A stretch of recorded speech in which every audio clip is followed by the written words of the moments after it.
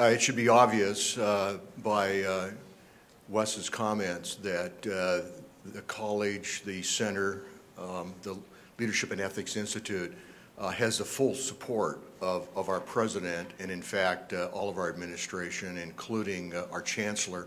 Since his apologies, he has a prior commitment and wouldn't be able to be here today, but he wanted me to pass on to you many of the sentiments that Wes just mentioned. For you folks, I look around the room and I see a lot of friendly faces, but I see a few I don't know. After being in this business for 44 years, it seems like I can't go anywhere without running into somebody I know, or someone knows someone that I had the privilege of working with in the past. I'm Ron Lowenburg, the Dean of the Criminal Justice Training Center and the School of Nursing. And I see some of our School of Nursing folks here, so welcome and thank you for joining us.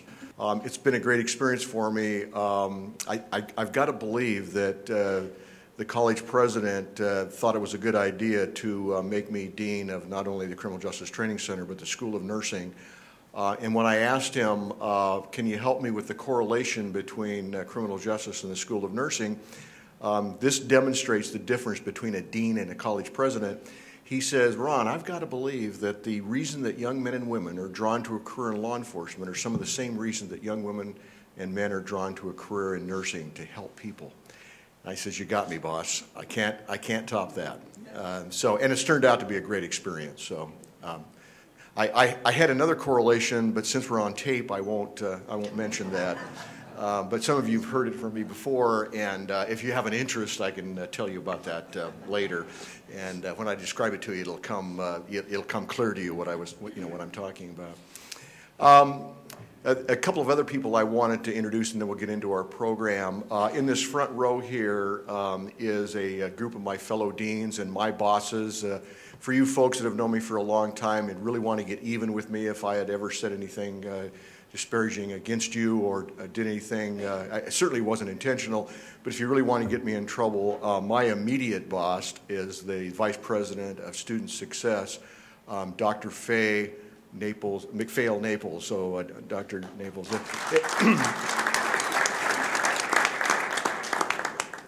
She has joined us recently in the last 6 months, came to us from the University of Nevada, Reno, and but is a product of Southern California, and I think is pleased to be back in California, Southern California, and to demonstrate how committed she is to our program. After giving her a quick tour of our facility and helping her understand what we do at the Criminal Justice Training Center, she happened to mention to Steve and I that she had never fired a handgun. So we took her to Prado, and don't piss her off. She can hit the target. Could I please ask the members of the steering committee for the Leadership and Ethics Institute here at Golden West College to please stand and be recognized? And for you folks that aren't on the steering committee, at least you'll know who's on the steering committee, and if you have any questions about LEI, your involvement, or our website, or anything, you can chat with the steering committee members. Steering committee members, please stand. Thank you.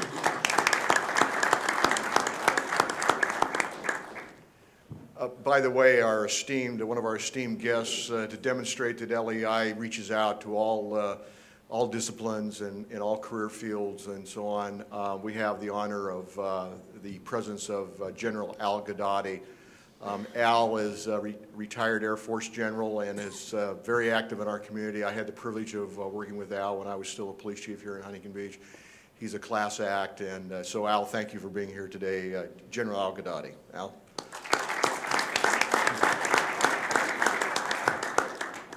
And a member of our esteemed administration here at the college is Janet Houlihan. Janet is our Vice President of Student Life and Administrative Services. I hesitated with that title because we recently went through a reorganization, and I'm still kind of stumbling over that title.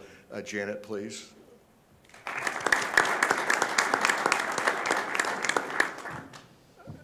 Okay.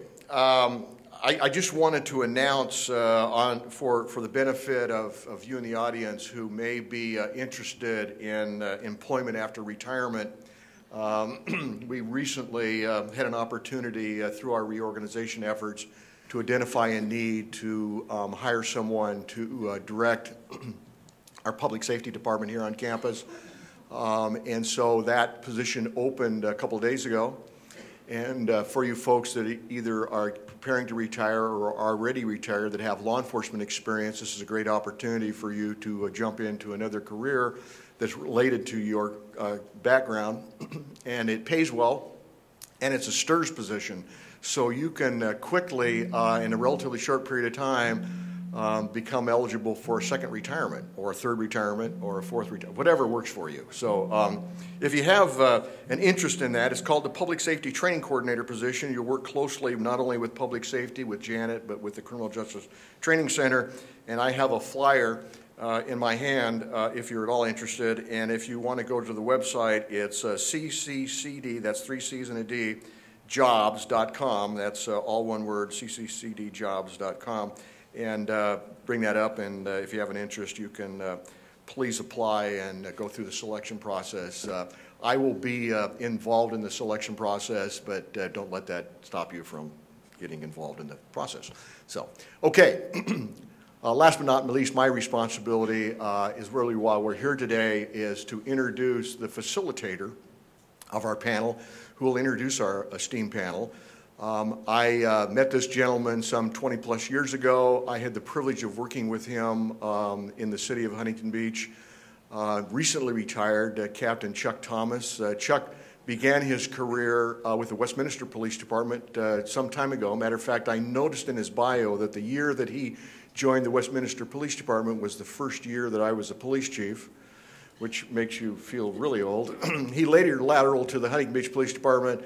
In a relatively short period of time, whoever the chief was at the time promoted this guy 3 times.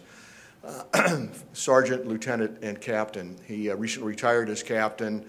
For a period of time, the folks at the city of Huntington Beach recognized this individual's leadership skills.